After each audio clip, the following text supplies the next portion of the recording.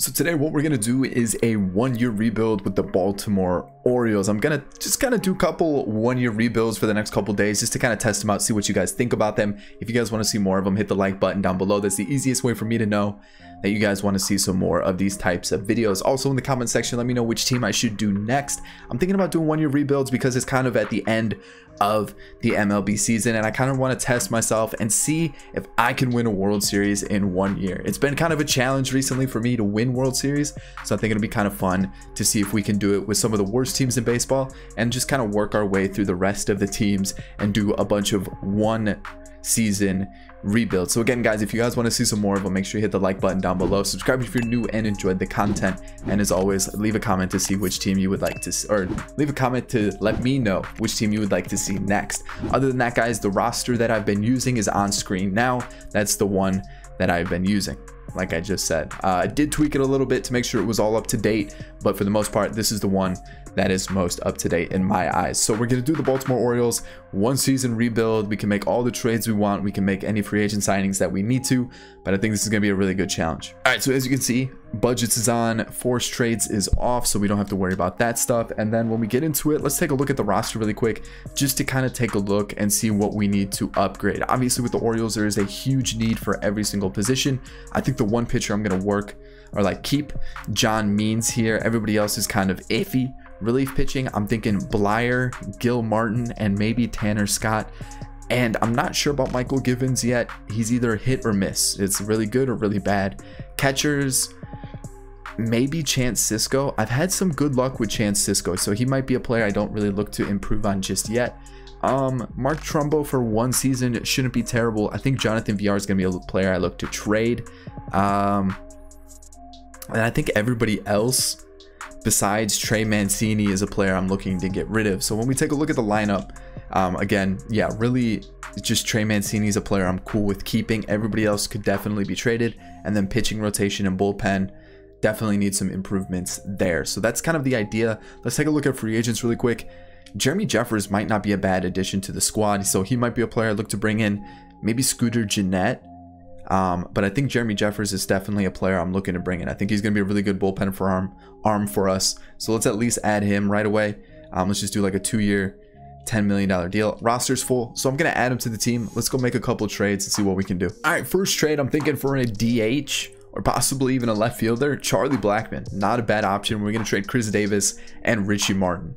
All right, Adley Rutschman, Hunter Harvey, and Luis Ortiz are going to get us Tim Anderson of the White Sox. So that's our new shortstop. DL Hall, Grayson Rodriguez, and then Alex Cobb. The big piece right here is going to be Grayson Rodriguez, a potential for Carlos Carrasco of the Indians. I think he's going to be a good one-year pitcher for us. Jesmuel Valentin, Adamar Rafaela, and then Gabriel Yanoa are going to be traded for Carlos Rodon. I'm hoping he does well. I've seen him do really well, and then I've also seen him do really badly. And then to wrap up things, I think, unless I can find another trade, is going to be George Springer is going to be our center fielder for Steve Wilkerson and Jonathan VR. All right, we're going to be trading Ty Block and Mark Trumbo for Mike Moustakas. I figured we needed a lefty bat in the lineup, and I'm looking at the team now. I'm kind of liking it. There's a couple holes in the lineup, obviously. I definitely want to strengthen this bullpen a little bit, and I think we should be done with trades after that. All right, Blaine Knight, Miguel Castro, and Dylan Tate, all like B potential players, are going to be traded for Dylan Floro of the Dodgers. I think that's it now. Let me get the lineup and the pitching rotation set, and then we'll see how this team looks. Alrighty, so the pitching, looks decent. John Means, Carlos Rodon, Carlos Carrasco, Dylan Bundy, and Aaron Brooks. These two are a little worrisome, but we've basically cleared house on all prospects that have some value and stuff like that. We still have like Ryan Mountcastle, I guess we could have traded, who's got some value, but for the most part, we've basically cleared house on everything. And then when you look at the bullpen, I kind of backed out a little early. It doesn't look terrible, actually.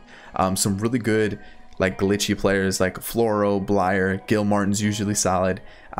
Jeremy Jeffers as a bullpen option wasn't a bad free agent pickup. And then Michael Givens. When we take a look at our lineup though, this is where I think we're going to look really solid. We got Tim Anderson, George Springer, Charlie Blackmon, Mancini, Moustakas, Hanser Alberto. I signed Scooter Gennett for another lefty bat, Chance Sisco, and then Renato Nunez. So overall, I think we've actually turned this team around pretty quickly. We do still have some A potential players, so I might try to actually improve ourselves a little bit more. Maybe find like a really good hitting first baseman or something like that, or maybe even a better starter. Let me make one more trade. All right, Luis Castillo for 2 prospects in Mullins and Mountcastle, and then Aaron Brooks was our 5th starter. Now that's it for trades. I know I was kind of all over the place, but I mean, that actually makes us look pretty strong in the starting rotation. The bullpen looks decent as well, and then our lineup looks really strong. It's not as strong as I would have hoped, but I feel like with the trades we've made, we've really turned this team around. So we made the postseason. The thing is, do you think we made it as a wildcard team, or did we win the division? What do you think?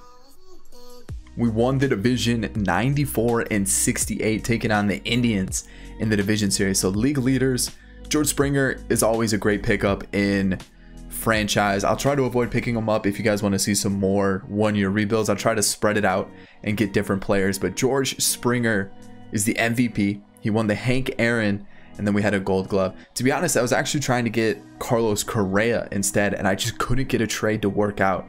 So that's why I ended up going with George Springer instead. But look at that season: 43 home runs, 41 doubles, and 127 RBIs with a 323 average and a 1064 OPS.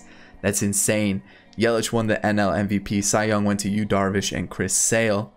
Okay, and then when we take a look at the standings, we won the division by 2 games, and we're the 15th ranked team, 5th in contact, 4th in power, and 8th in pitching. So not too bad at all. So let's take a look. It says we got a pitching league leading stat, so I want to see what that is. We also had the most at bats. Didn't get a notification for that. But I did see that we had, yeah, Carlos Carrasco had the most wins, and we weren't told about that. Any other stats up there? No, but we did have a couple second place stat winners, I guess you should say. But taking a look, Carlos Carrasco had the most wins in the AL, but a really high ERA, which is interesting. Carlos Rodon was good. Luis Castillo was really solid. John Means was good. And then Dylan Bundy, meh, not too bad, not too great. Tanner Scott was trash.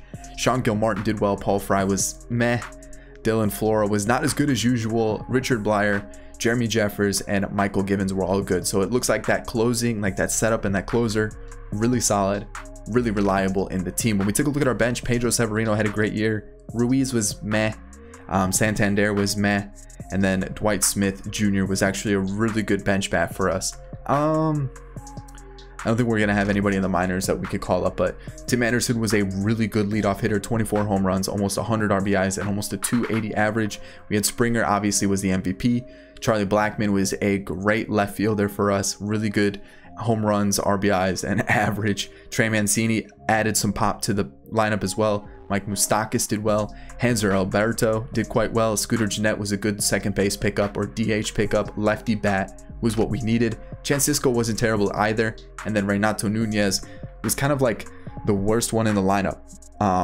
So that's not too bad. We had a lot of power, good run production, and pretty happy with the way we turned this Orioles team around in just one season. So taking on the Indians, Carrasco lost. Castillo won. We win that one, and it comes down to this decision game, game 5 of the series, and I'm gonna go Luis Castillo. I feel like Carrasco's a little bit of a liability at this point, but looking at the Indians lineup, looks like they haven't made any changes at all. Going against Zach Plesac, I would love a win here. I want to make it at least past the first round of the playoffs. That would be huge. There we go. Trey Mancini makes it a 2-run ball game. Couldn't add any more to that, unfortunately, but 2-3 game. Come on, just get that last out. That was all with 2 outs as well. So we had that was a rough inning. 5 runs with 2 outs. All right, Castillo's done. Facing a lefty. Let's go Gilmartin. Gets us the out. Perfect. If we can just somehow sneak a couple runs in within the next couple innings, we should be good. Come on, we can do it. I can feel it. I know the team can do it. There's a triple. George Springer, I needed some runs right there.